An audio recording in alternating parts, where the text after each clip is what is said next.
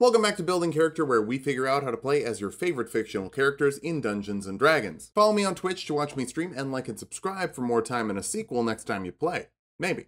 Today we're building Bastila Shan from Knights of the Old Republic, our first Jedi Guardian, if I'm not mistaken. Yellow lightsaber, double-sided, battle meditation. The extended universe has so many cool ideas that don't get touched on. If there's anyone at Disney listening, please give us more Old Republic era. Please?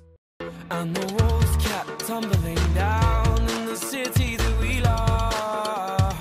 Let's start off with our goals for this build. First, we need to bolster allies and demoralize foes. Next, we need to see both sides of an issue, the side with a lightsaber and the side that also has a lightsaber. I'm talking about a double-bladed lightsaber, it's the cooler one. Finally, we need to enter our villain era and get some evil force powers. For stats, we'll be using the standard point array from the player's handbook. Roll for stats if you want, just keep your multi-classing minimums in mind. Charisma will be number 1. Bastila is the best. Oh, and she has magic powers that use charisma too, I guess. Strength next. Despite your weapon being literally light, its classification in Dungeons & Dragons is not. Dexterity after that. Your armor is light, but not like your sword. There's some distinctions when you pivot Star Wars to D&D. Follow that up with intelligence to understand the Force and the Jedi Order's great rules. Constitution is a bit low. Bastila gets corrupted by the dark side, though that's probably a wisdom saving throw. So let's dump wisdom because yeah, dark side, it gets in there. No shame, lightning's pretty cool. Bastila is a human, but a space human, so we'll go for custom lineage. It's actually just because I want +2 charisma and not +1 to 2 stats. For your feat, telekinetic boosts your charisma to 18, gives you the mage hand cantrip, letting you move objects weighing 10 pounds or less. Yours also gets to be invisible, and you can force a strength saving throw on creatures as a bonus action. Failing that, they're pushed back 5 feet. Honestly, when rolling up a Jedi, I recommend this or telepathic, then patch the other one up with cantrips. If you're a caster, who knows, stick around. Take acrobatics for your skill of choice and grab insight and religion from your background. Very important for a Jedi. We might fail the wisdom saving throws, but Bastila still has the big empathy. We'll kick things off as a paladin, letting us grab 2 skills from the paladin list, like persuasion and intimidation, v. Revan's angel or devil. Divine sense lets you sense celestials, fiends, and undead, a number of times equal to your charisma modifier per long rest. Sith do tend to love necromancy, so keep an eye out for it. Lay on hands lets you do a bit of minor force healing with a pool of hit points equal to 5 times your paladin level. You can distribute as an action on one of your turns. Second level paladins really get the Jedi stuff going. First, grab the great weapon fighting style to reroll 1s and 2s when you attack with a weapon you're holding two-handed. A double-bladed scimitar deals 2d4 slashing damage and can make a bonus action attack that deals a d4 of slashing damage. While the d4s aren't great on their own, great weapon fighting means you're super likely to get 3s and 4s, so it's going to be middling but very consistent damage. You also get paladin spells. First, Bless. It gives 3 creatures a d4 to add to attack rolls and saving throws for the next minute, depending on your concentration. That's the battle meditation boost for your buddies. Divine Favor lets you get a consistent lightsaber, adding a d4 of radiant damage to your weapon attacks for up to a minute, depending on your concentration. Shield of Faith adds 2 to a creature's AC for up to 10 minutes, depending on your concentration. Lots of concentration, but it can be helpful if you need to keep a party member guarded. Pretty standard Sentinel stuff. Command forces a wisdom saving throw on a creature. Failing that, they have to perform a simple task if you want to do a basic little mind trick. To add some more light to that saber, Divine Smite lets you add 2d8 radiant damage to a melee weapon attack and an extra d8 to fiends or undead. I'd recommend using Divine Favor for now if you want a lightsaber. Divine Smite might be more damage on a single turn, but it's going to burn through your slots a lot more quickly and force you to use a vibroblade. That's so much less fun. You get another lightsaber option from the 3rd level of Paladin, if you become a Devotion Paladin. One of their channel divinity options is Sacred Weapon, making your weapon magical, shine a bright light, and you get to add your charisma modifier to the attack rolls. Since we're more heavily invested in charisma than strength, this will help you hit like we didn't do that. Turn the Unholy forces a wisdom saving throw on fiends or undead, forcing them to dash away from you if they fail. Not as much of a Bastila move, though maybe you could call it battle meditation. I'd just use Sacred Weapon for a concentration-free lightsaber. 4th level paladins get an ability score improvement, cap off your charisma modifier for maximum force powers, and technically pretty good weapon skills with Sacred Weapon. 5th level paladins get extra attack to make 2 attacks instead of 1 with your action, doubling the efficiency of Divine Favor if you're into that. We can also use some more protective spells here with Aid, giving 3 creatures 5 extra HP for the next 8 hours, which is real, honest to goodness stuff that can be healed. Warding Bond lets you form a special force connection with another creature, giving them +1 to their AC and saving saving throws, and they'll resist all damage. That sounds a little busted, but it balances out when you also take all the damage they do. Bonds can be helpful, but it also means opening yourself up to pain. 6th level paladins get Aura of Protection, letting creatures within 10 feet of you add your charisma modifier to their saving throws, including you. That is a permanent concentration-free meditation boost. For another, 7th level devotion paladins get Aura of Devotion, making creatures within 10 feet of you immune to the charmed condition. Bastila's Fall to the Dark Side was just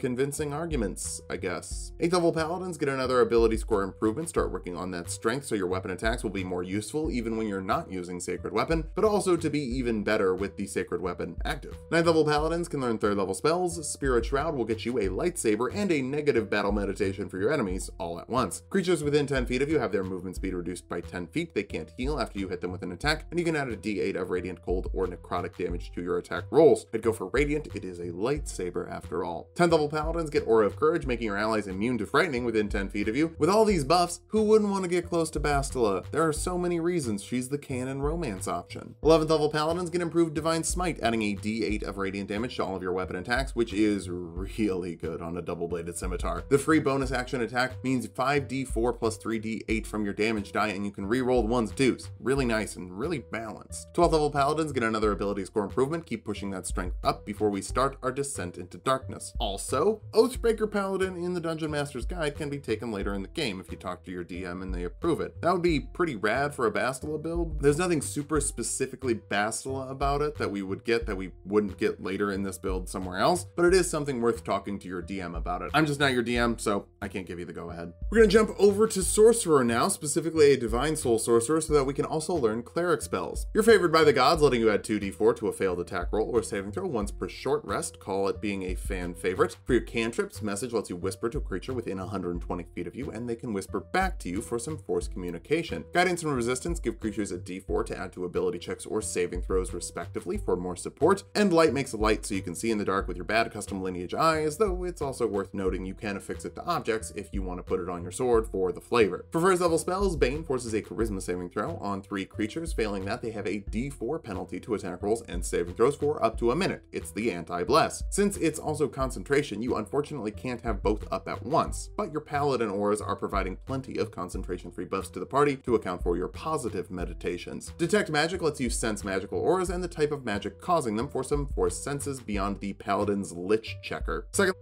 get a Font of Magic with sorcery points you can use to recover spell slots for now and do cooler stuff with next level. You can also grab another spell like Witch Bolt for some Sith Lightning, making a ranged spell attack against a creature that deals 1d12 lightning damage. You don't need to re-roll that on following turns. It just redoes 1d12 damage over and over again for a minute depending on your concentration, as long as you stay within range. 3rd level sorcerers get Meta Magic, letting you augment your spells with sorcery points. Not actually all that important, so let's just grab some good ones. Quickened Spell lets you cast a spell as a bonus action that normally takes an action if you want to buff and debuff a little bit faster. Heightened Spell gives a creature disadvantage on a saving throw against a spell you cast, like Hold Person, which forces a wisdom saving throw on a creature. Failing that, they're paralyzed. Every melee attack against a paralyzed creature is a critical hit. So while there isn't really a spell for Force Choke, casting Hold Person and then making 3 attacks per round to deal 10d4 plus 6d8 damage without even spending more spell slots on smites, could choke out the competition pretty fast. 4th level sorcerers get another ability score improvement, cap off your strength for the best lightsaber technique you could have. You can also grab Detect Thoughts, letting you read surface level thoughts of creatures and probe deeper if they fail a wisdom saving throw. Obviously there are very practical uses of this, but I'd like to see if Revan likes you too, because I'm into shipping in my games. I want them to be less do violence to a dragon and more like make all the pretty OCs smooch while occasionally doing a violence to a dragon and then smooching on the dragon's corpse. 5th level sorcerers can learn 3rd level spells. Vampiric Touch lets you make a melee spell attack that deals 3d6 necrotic damage on your turns, and you get to heal half of that for a nice little force drain. 6th level Holy Soulies get Empowered Healing, letting you spend a sorcery point to let a friend reroll their healing die when they're healing nearby. You don't even need to be the person who's doing the healing, just someone needs to be healed. It's pretty neat. For this level spell, Sending lets you send a message to a creature somewhere on the same plane as you, so you can always at least call Revan, check in. 7th level sorcerers can learn 4th level spells. Locate Creature lets you use the Force to find a creature of a vague type or a specific creature within 1,000 feet of you, and you'll know which direction they're moving moving in, if they're moving. Forced GPS tracking, it's not the most exciting, but it's a pretty standard 4th level spell.